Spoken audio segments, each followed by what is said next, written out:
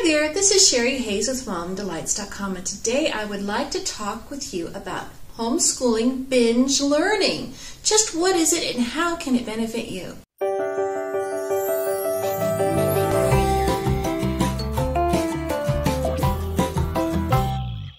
So binge learning.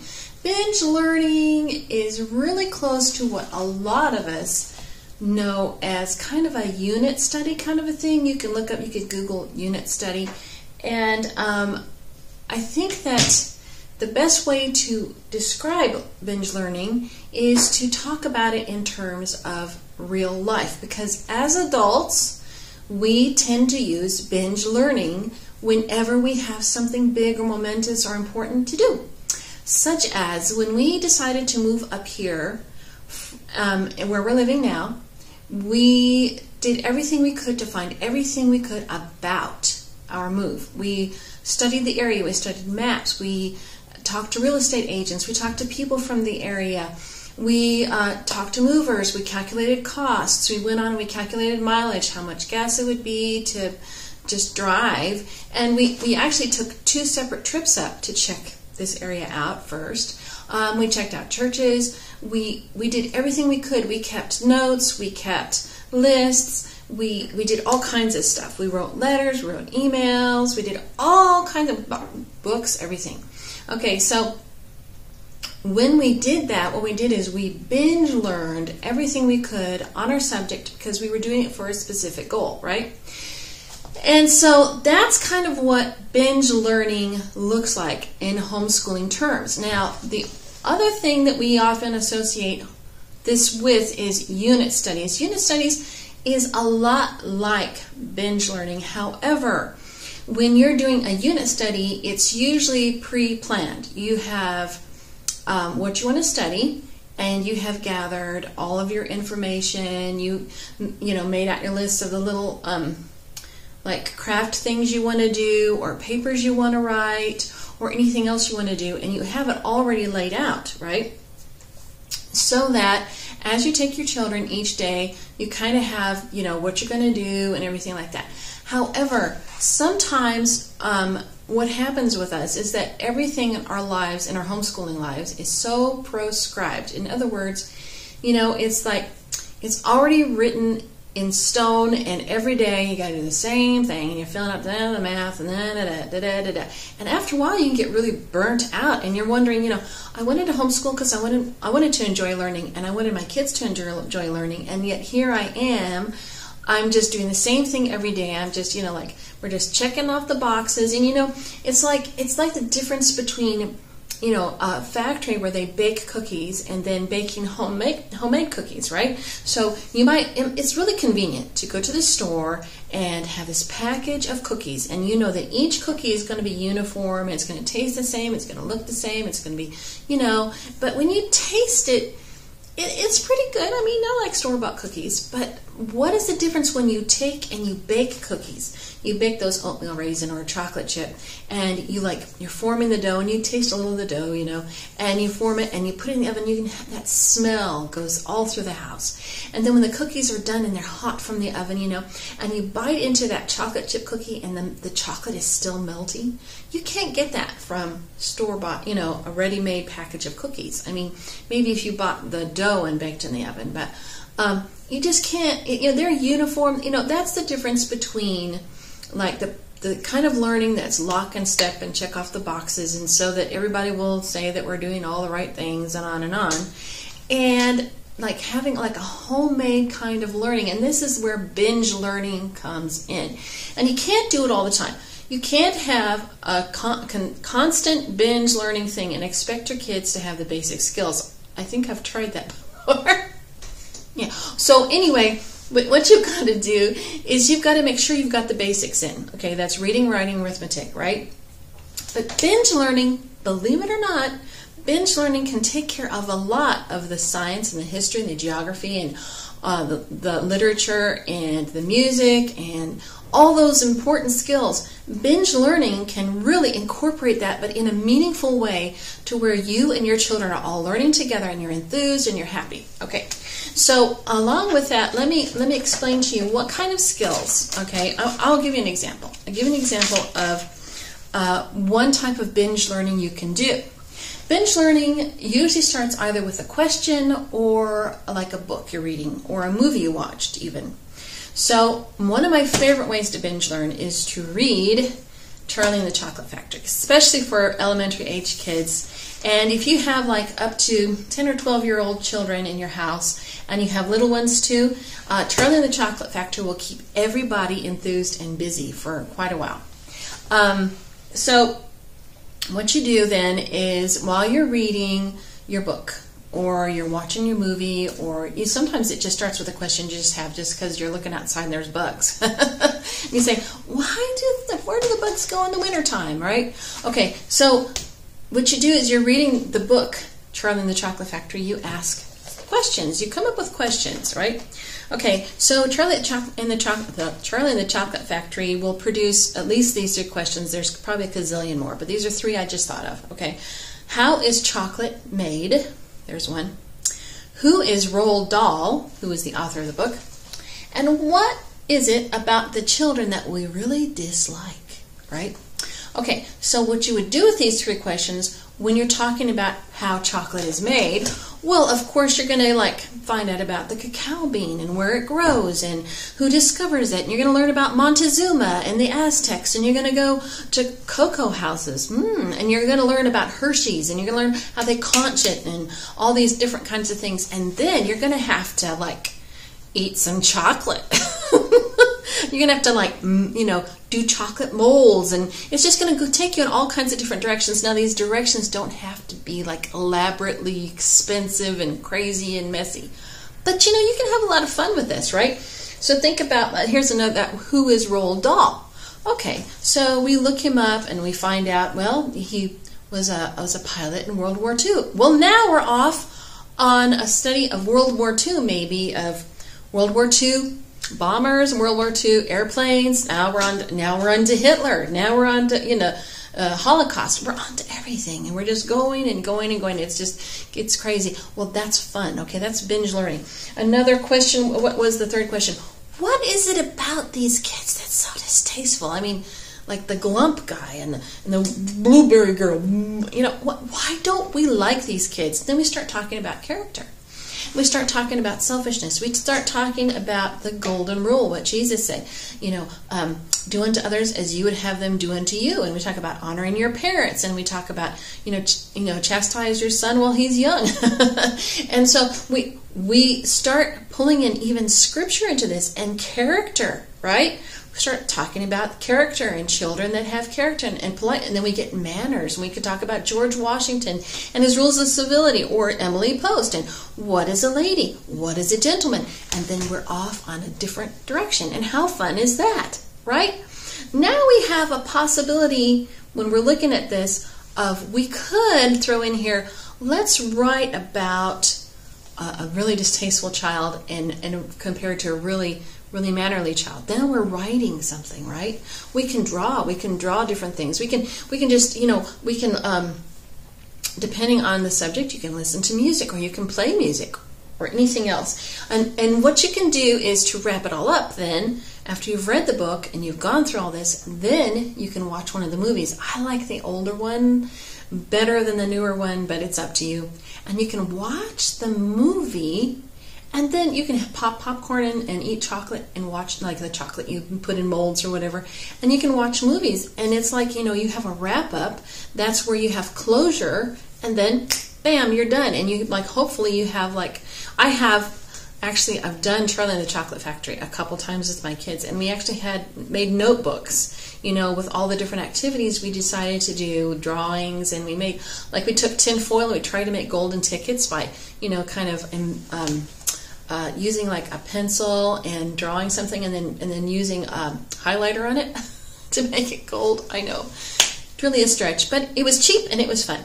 And then I stuck those in page protectors in this notebook. And so we've done stuff like that. That was a lot of fun. Well, that's one possibility, okay? Just think of what I was talking to you about. These are the different disciplines that we pulled into that, okay? We pulled in reading. We were reading the book, and we had to read information about the things we were studying. Writing, I talked to you about how you can pull writing into that. Arithmetic. Well, arithmetic comes in lots of times when you're like, okay, so how long ago was that when they discovered that? So how much chocolate do we consume in the United States, right, per person? And then you're calculating that out. You know, that's arithmetic, right?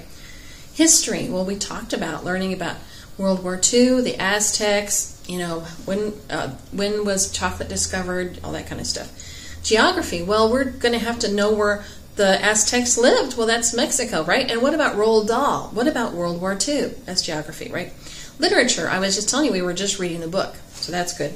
Music. I don't know how music really played into that, unless, you know, they're musicals, right? Both movies were musicals. Gotcha. Okay. Art. If you're drawing about anything, or you decide to do paintings about something or anything like that. Like, and with the golden tickets, right? They were having to draw and make a golden ticket. Culture. We learned about all kinds of culture, right? We're learning about, like, if you study about chocolate, part of the culture right after chocolate was discovered was to have cocoa houses and stuff like that. And then the culture of the Aztecs, that's cultural studies.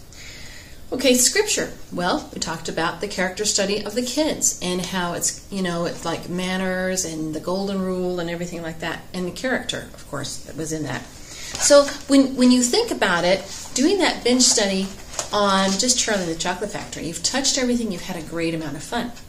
So I've done that over and over again. One thing I would like to talk to you about is even scriptural, if you think about it.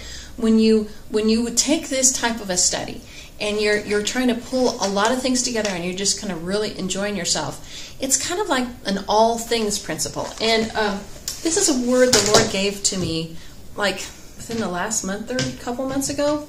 It was he showed me, he gives me these words, right? And he told me one day, he said, all things.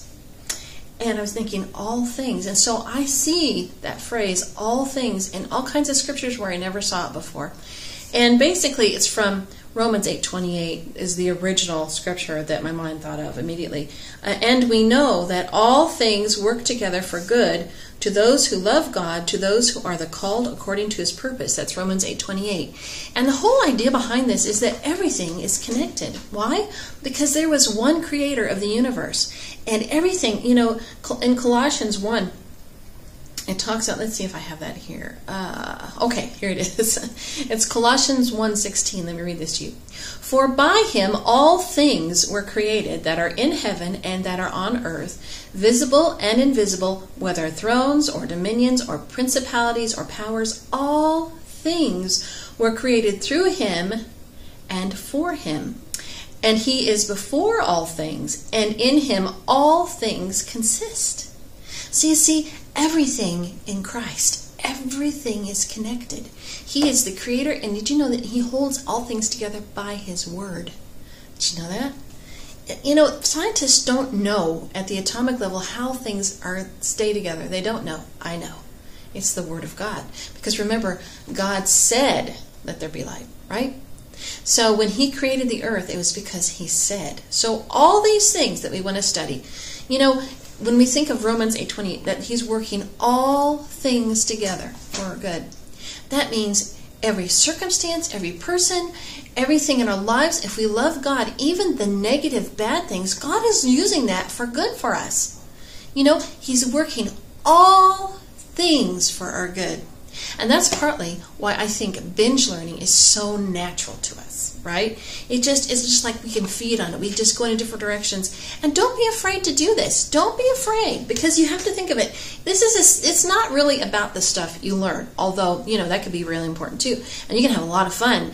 But what this is teaching your kids is to use binge learning in their lives if they want to know something, right? So they have a bicycle, and the bicycle breaks down. Well, they've got to find out about fixing the bicycle, and they might learn the history of bicycles, and they might learn about gears, and they might, you know what I'm saying? And this is just a natural thing that it's a skill we all need to learn. And helping, like, I think a lot of the reason why young people that have been really, really institutionalized in the public school arena, there is a great difference between homeschoolers, because public school kids have been taught that there's one way and one avenue that you have to go to learn everything. And if you step out of those bounds, you're in trouble. Remember in school, I was in public school, and so they would give you coloring pages, and you were the good child if you could color within the lines. Well, I hated the lines, and I would find ways to get out of them all the time. Look at my hair, okay? You understand what kind of person I am. But not everybody's like that. I mean, it's hard when you've been trained, don't draw the lines. It's hard to get out of those lines. You think, well, I have to teach my kids this and this and this and this and this in this order, or the world's going to just fly apart and everything's going to be bad. No, no, no, no, no, no, no. Now, if you watch my videos, I mean, you can go back and watch some, but basically, you got to get your skills, right? You got to get your kids doing their reading. They have to read well, they have to write well, and they have to know how to cipher or do arithmetic, basically.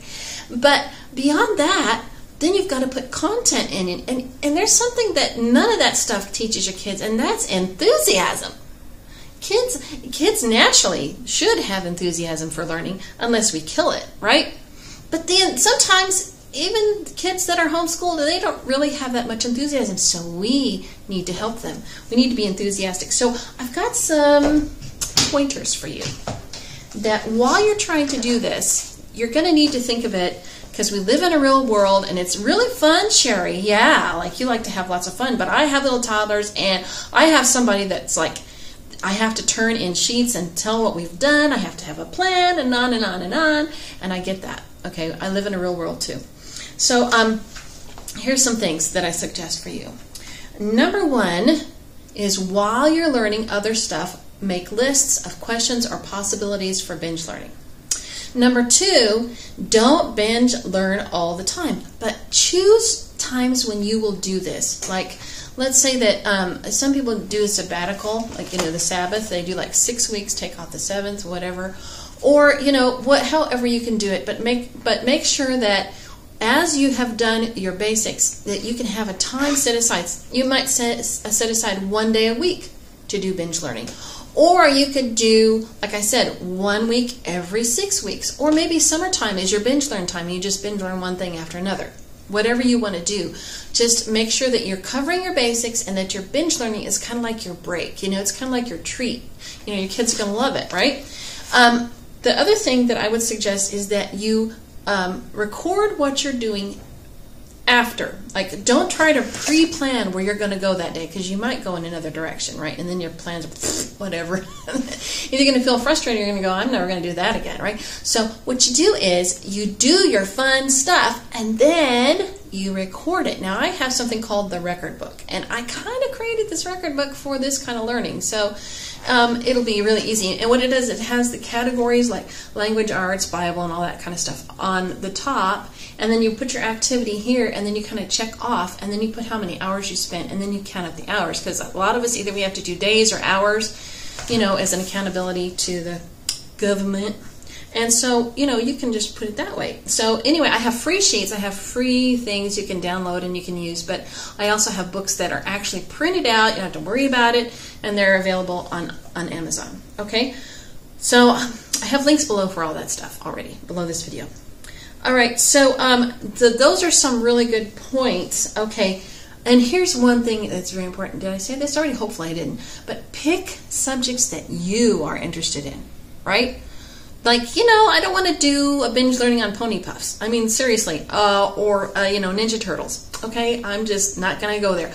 But I can pick something that I'm currently interested in, and something that they're interested in at the same time. I mean, I'm not going to expect them to want to know about lawn furniture. Okay, but we can pick something that we're all interested in, and just go from there and just have a great time. Okay. build up enthusiasm, and this will help with the second one. Is build up enthusiasm by your enthusiasm. Your kids are going to love it because you love it, right? Okay, even if at first they're like, oh, well, did you know this? Did you know that? And you know what we could do? Then their eyes are getting wider. Then they're getting more excited. Yeah, they're with you. Okay. Also, make sure while you're binge learning that every day you're still taking care of your basics. In other words, don't just pull yourself out of bed. Hey kids, you wanna do some learning? Haven't brushed your teeth, washed your face, whatever. No. Get your house clean, brush your teeth, put some lipstick on, whatever you do. And, make sure the kids are all fed, cleaned, and then have your fun. I mean, like a couple of hours, 2 or 3 hours in the middle of the day should be max. And then your kids can go play, do whatever they normally do, right? Okay. Also, with that, don't push past the natural enthusiasm. In other words, any subject, you can get kind of tired of it, right? So once you all get tired of it, it's time to do a wrap-up, okay? Don't push past that because it'll just be drudgery. It's just like, this isn't a break, right? So that's why I don't like to do the traditional unit study where we're planning everything out, because I've done that in the past, and usually when we come to all the different activities at the end, the kids are like, yeah, we're done now, right? So just go ahead, and as soon as enthusiasm starts to wane, then go ahead. Say, okay guys, then we're just going to stop here and we're going to do a wrap-up. And what kind of wrap-up would we want to do? And you can pose it to them, or you can think in your own brain, because sometimes you have kids who bicker. And so you want to make sure that mama is in charge. Okay, so those are some very important things, okay? And the wrap-up activity I already talked about. Okay, now, also, another thing that you got to think about is that you need not spend a lot of money. No, you don't. And you don't have to make a lot of mess either. You can choose things that are easy. Like if you think about the gold tickets that we made for the Willy Wonka thing. Okay, so it was tin foil and highlighters and a pencil. That's it, right? That's not expensive. Now you want to keep stocked up in your house. It's just good in general for homeschooling. You want to have markers and color crayons and some watercolor paints and different kind of papers. You want to have glue sticks, and you want to have different kinds of glue and tape, and you want to have all these things available to you.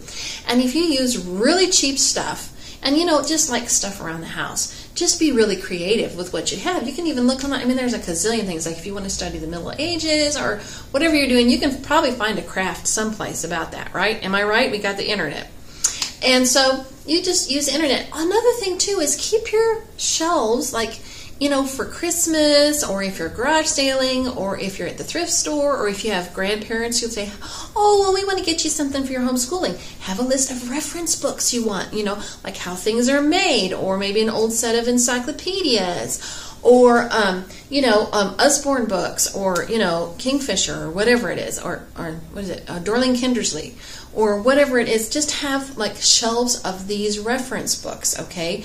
And also, Master Books? Master Books, I think, or is it New Leaf Press? One of them has a whole bunch of like reference books, scientific reference books, historical reference books that are biblically based. And if you look online, you can find it. John Hudson Tyner, and there's all kinds of people. They have like biblically based reference books, so that you're not like throwing a whole bunch of evolution and all this kind of other malarkey they're doing now. Homebuilders has a whole bunch of really good reference books. William Federer is another person that has a whole bunch of historical reference books that are Christian. They're not the leftist Marxist baloney. And so there's all kinds of stuff that you can do and you can use. Just have them kind of stacked up in your house already. Like we have field guides for birds and for plants and for trees in our area, and stuff like that. And also bugs. Oh, you could have bug books, right? Especially have boys. Yeah. So you gotta have your bug books and art books and art supply, everything. Just kind of be stocked up on these basic things. Also, what some people have done, which is a lot of fun, is you can actually have clear, like, see the shelf behind me? I could clear that shelf off, right? And I can make that our display for our current binge study, whatever it is, right? Like if we're studying birds, we could like put in birds' nests and drawings of birds and maybe molds of birds and whatever, you know, or like we could take the eggs, you know, you can get wooden eggs and like paint it like different birds' eggs, right? And you can have it all in here, just like a display case, right?